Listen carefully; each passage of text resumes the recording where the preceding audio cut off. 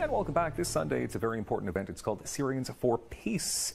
And with us right now to say hello, the founder and president, Humans of Peace Institution, Dr. Jamal Alsharif. Nice to have you here, doctor. Nice to meet you. We also have Muhammad Ali and a friend. Nice to meet you. Nasa? Masa. Masa. Hello, Masa.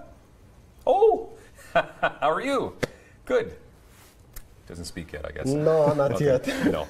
Okay, so this is a very important event happening on Kent Street. And Doctor, can you tell us what Humans for Peace, the institution, is all about? Humans for Peace Institution, it's an organization, it's a non-for-profit organization, and it's volunteer-driven. It's organized by peace lover, human rights advocates, and we are trying to promote and increase the individual and social awareness among especially new immigrants in Canada. So extremely important. Okay, Mohammed, can you tell us then how long you've been a part of this institution? Around 2 years ago. 2 years. So what does it mean to you to be a part of this? What? What does it mean for you to be a part of this institution? Institution. To be a part. How important is it for you to be a part because of this? I believe in institution. Yeah. Okay. I believe that, and I'm very active. I look for institution very active here in Ottawa. Okay. Important. Okay. Doctor, can you tell us then why exactly is this event happening on Sunday? Well, this event is actually an initiative to engage the newcomer Syrians with the mainstream Canadian societies by giving back. So the proceeds of these painting and the ticket sales will go to the Canadian Bank Services and to the Ottawa Inuit Children's Center. Oh, good. Okay, so very important as well. So what exactly will be taking place on Sunday? Obviously, we see some paintings, some amazing stuff, but if people were to attend, what would they be seeing? We have three main components. So the first one is an art gallery. These are 40 paintings painted by young ladies. We are also important for us the empowerments of these newcomers ladies.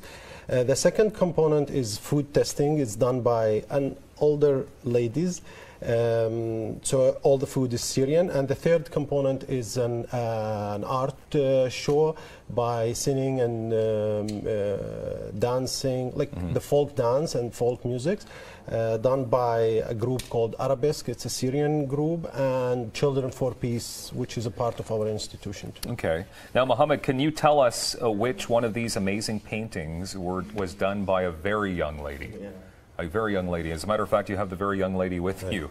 Can you tell us which one she drew? This my daughter Masa. Yeah, of course. When I drawing Masa coming around me and look for colors and look for brush, and I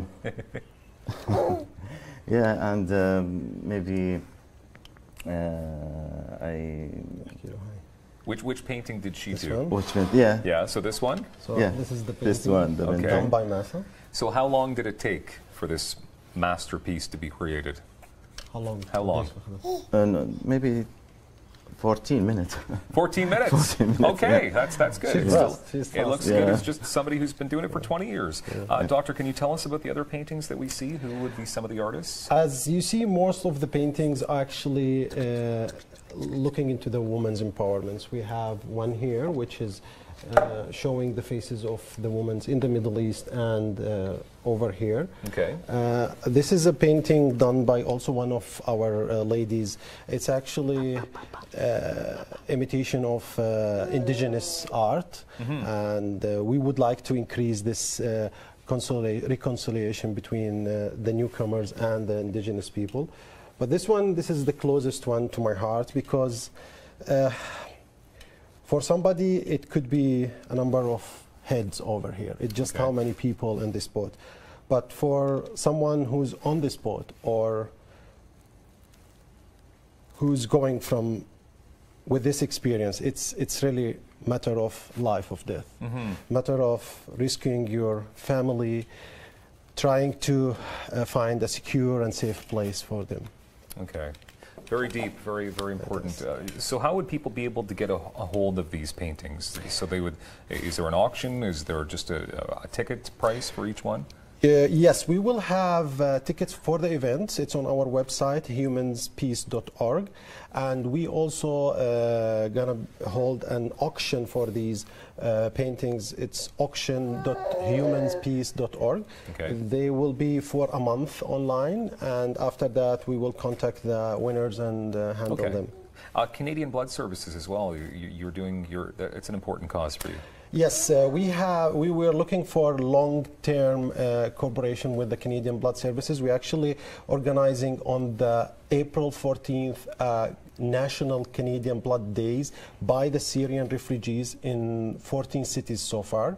Okay. And we are trying to make this as an annual event. Okay, wonderful. Not many tickets are available as well for this event on Sunday. We have only 40 left. Wow. We had 300, like 260 full. So. Well, congratulations on that. Thank you. It's going to be a lot of fun. What time does it all get underway? It will be from 5 to 9:30. And that's located at 397 Kent Street. Correct. All right. Did you have fun on TV? Yeah. Yeah? Lots of fun?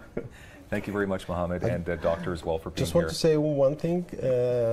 In our organization, we believe in one motto that no matter what color is your skin, no matter what language do you speak, no matter what religion you believe in, as far as you call this earth your home, we call you family. Thank you. That's wonderful. So, beautiful. Thank you, guys. Thank you very much for being here. More daytime coming up on Rogerts TV.